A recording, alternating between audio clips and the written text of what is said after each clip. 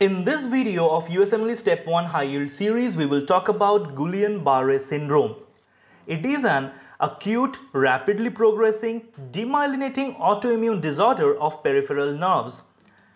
It is also known as acute inflammatory demyelinating polyneuropathy, in short AIDP. The risk factors include preceding infections of Campylobacter jejuni, several viral infections, and in rare cases, influenza vaccination.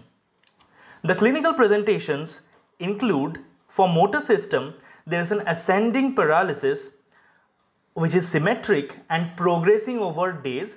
The pattern is distal to proximal, usually known as the stocking and glove pattern. In severe cases, this paralysis can ascend further and can involve the muscles of respiration and diaphragm.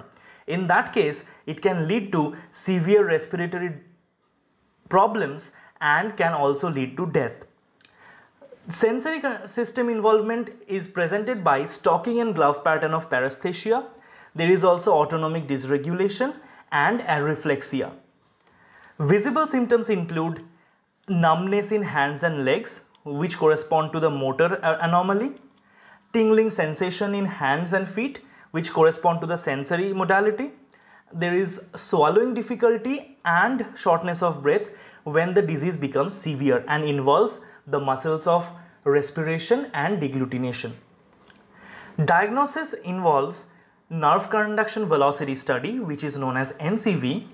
There is a decreased NCV, that is nerve conduction velocity, indicating a diffuse demyelination. Myelination increases the nerve conduction velocity, but over here demyelination reduces the velocity. Also, you can do a lumbar puncture, and by that you can collect CSF.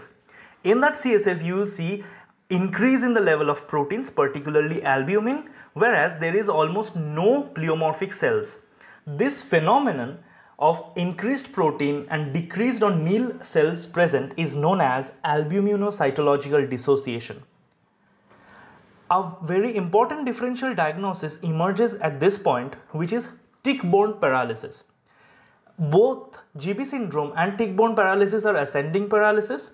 However, in case of tick-borne paralysis, there is no albuminocytological dissociation in CSF, as well as there is absence of autonomic dysregulation. Treatment includes plasmapheresis and intravenous immunoglobulins as the first line. Corticosteroids are not usually indicated.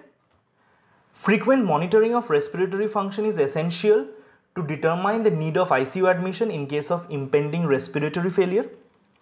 Aggressive physical rehabilitation is needed, and the recovery may take up to 1 year.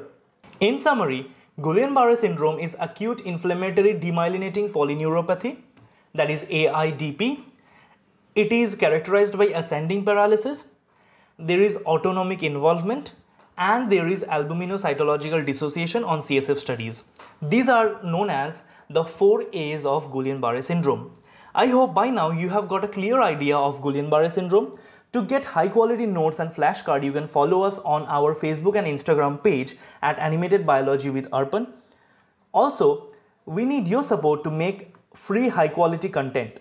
For that, you can contribute using the super thanks icon present on the bottom right corner of this video. You can contribute using Paytm, PayPal or UPI. Also, you can go to our Patreon page and support us there.